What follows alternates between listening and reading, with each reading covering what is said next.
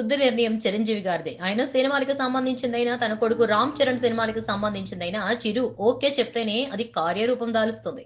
ఈ నేపథ్యంలో రంగస్థలం కథను కూడా ముందు తండ్రి విన్నాకే కొడుకు చెవిన చేరిందని అంటారు సినీ జనాలు. చిరు ఓకే చెప్పాకే చెర్రీ కూడా ఓకే చెప్తాడని, ఆ తండ్రి కొడుకులది ఒకే మాట అని అందరికీ తెలిసిన విషయమే. కానీ ఓ విషయంలో మాత్రం చెర్రీ తండ్రిని వ్యతిరేకించినట్లు తెలుస్తోంది.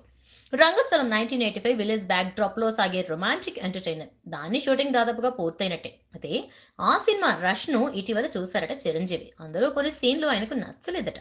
దాంతో రీషూట్ చేయమని చెప్పారట చిరు. దాంతో సుకుమార్ చాలా సందిగ్ధంలో పడిపోయాడట.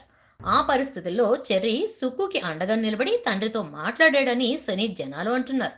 సుకుమార్ సినిమాలు బాగా తీస్తాడని, అతనికి కావాల్సినంత స్వేచ్ఛ ఇద్దామని కన్విన్స్ చేశారట. కొడుకు మాటలకు తండ్రి కూడా సరేలే అని వారి ఇష్టానికే వదిలేశారని ఫిల్మ్ నగర్లో టాక్ విన్. ఈ వీడియోపై మీ విలువైన కామెంట్స్ ను మాతో షేర్ చేసుకోండి. సబ్స్క్రైబ్ చేసుకోవడం మర్చిపోకండి.